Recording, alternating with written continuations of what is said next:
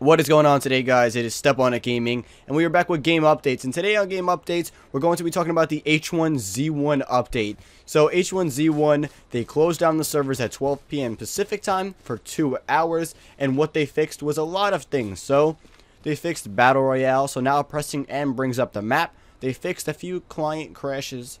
They also adjusted zombie behavior from airdrops. They fixed loot spawn adjustments. The satchel has a new model and icon. IEDs and punji sticks will no longer damage players on PvE servers. Battle Royale made some improvements to the gas visuals and movement, and Battle Royale fixed an issue where players would start in green gas. The makeshift bow has a unique model, modified campfires, barbecue, and furnace, so that way they can perform better under heavy load. The wrench now has a wrench model. The repair hammer and repair wrench now structures or vehicles on each combo swing instead of just the first one. The starter belt pouch now has 2 shred timer. It was instant before.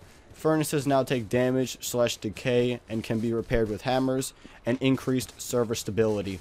So they actually did a lot of updates, which are actually really nice updates to help the game a lot. They did a couple of updates to Battle Royale, which is really nice. Battle Royale is a really fun game mode. It is very similar to Hunger Games, so it is really awesome. So let me know what you guys think in the comments down below. If you guys enjoyed this video, do not forget to leave a like. If you guys want to see some more from this series, do not forget to subscribe.